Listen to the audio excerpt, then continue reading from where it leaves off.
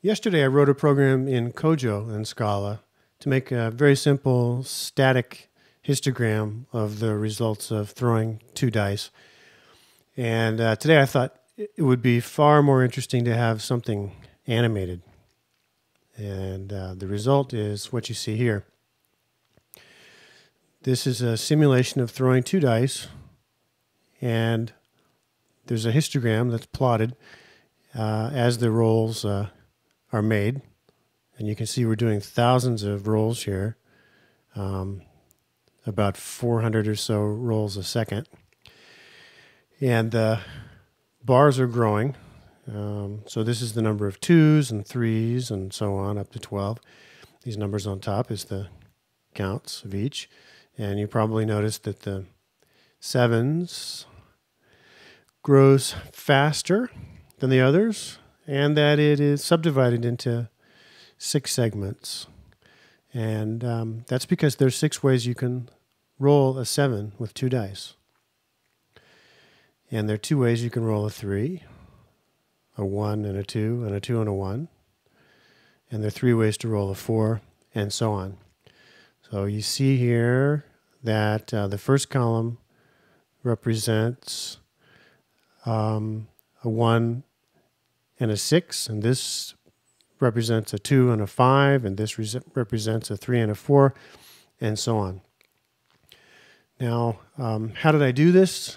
I did it with something called processing, and processing is a very cool system for doing animation and art and things like that. Here, I'll show you an example of one of the little processing demos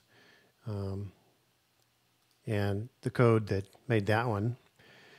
And a typical processing program has a setup function and a draw function. And the setup gets called once and draw gets called multiple times. So what you're going to see now is a processing program written in Scala, and I'm not using the processing IDE or integrated development environment. I'm using my preferred IDE, IntelliJ IDEA, which works very well with Scala. And the trick to getting it to work with processing is simply including one jar, which you'll find in the directory where you installed processing. So this core.jar adds processing's capability to a Scala or Java program. And I added the source code as well. I downloaded that from their GitHub site so that I can more easily understand what's going on. Papplet is the class that we extend with our class, Dice Histogram. And I'm not going to go through all of it, but I'll just show the interesting bits. Why did I choose the bar width of 60? Well, it has to be subdivided into 1 and 2 and 3 and 4 and 5 and 6 parts. So I just looked for the least common multiple of 1, 2, 3, 4, 5, and 6, and that number is 60. So it subdivides evenly in all these divisions. And spacing is set to 5. That's the space in pixels between the bars. And the number of bars is 11 because that's how many outcomes there are with 2 dice, 2 6-sided dice. And here we make a random number generator. And here we keep track of how many rolls we've had so far. This is used so that we don't display the frame rate super fast. You could display it so fast that you couldn't even read it. Here, I think we're showing it twice a second. And we use 2 fonts, a very small one here and then a larger one here. That's what these are. And this is used to format the numbers. You notice the commas are there. That's a nice thing to do as a programmer. People are used to seeing thousands separators. And this is kind of fun. This finds all the possible ways of combining the 1 to 6 outcomes of 2 dice and then groups them by the sum. And we use this later to do this subdividing. This is I love this about Scala, that you can produce such a complicated result in such a short amount of code.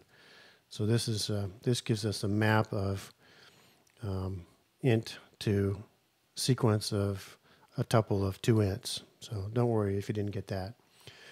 All right, I showed you a simpler processing program that had a setup and a draw, and here's the setup.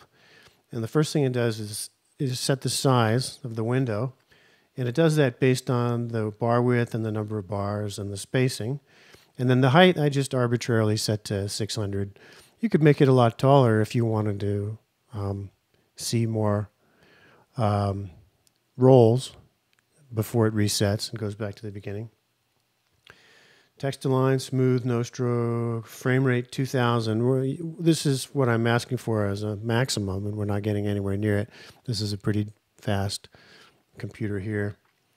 Draw static draws the non-changing portions, so it clears the whole screen and draws these numbers here.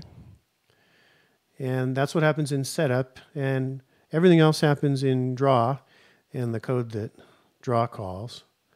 And I'm going to scroll all the way down and let you see the size of this. So the whole program is 112 lines. Back up to draw. Here's how we randomly produce 1 to 6 for one roll. And we do that twice, and then we get the sum. And then we use an array to keep track of how many we've had for each of the 2 through 11. And we increment the number of rolls, and then we display the status, which is this part here. Then we need to find out the. So we've done a roll, and we've got the sum, and that gives us one of these bars. So now we need to calculate where to add on to. So each time we do a roll, we just add on to one of these bars, and that's what's happening. So we're setting the x and y, and then getting the counts. The count for this bar, and that's used for the bar height. And notice that these ones that are subdivided have a light color and then a darker color in a fraction of it. So we draw the line in a light color, and then we draw the segment in a darker color. That's what this does. And you might be interested in this logic. It's kind of fun. It finds the number of ways of making the 7, for instance, and sees which combination of dice it is, and then draws the segment that corresponds to that. And then we need to clear the area right above the bar so that we can redraw the number that's the count. And that's these parts, clearing it and then drawing that. And then we look to see if we've gotten too high, like we just did, and then we reset.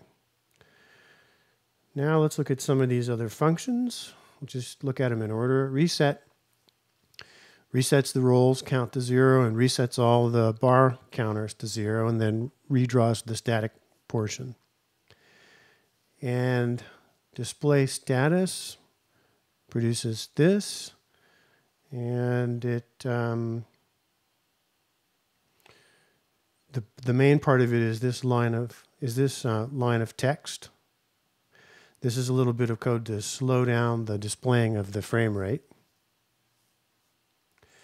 Draw static, background 255, clears everything to white, and then we do 11 of these. And the final bit of code provides a main method that tells the processing applet to run our code.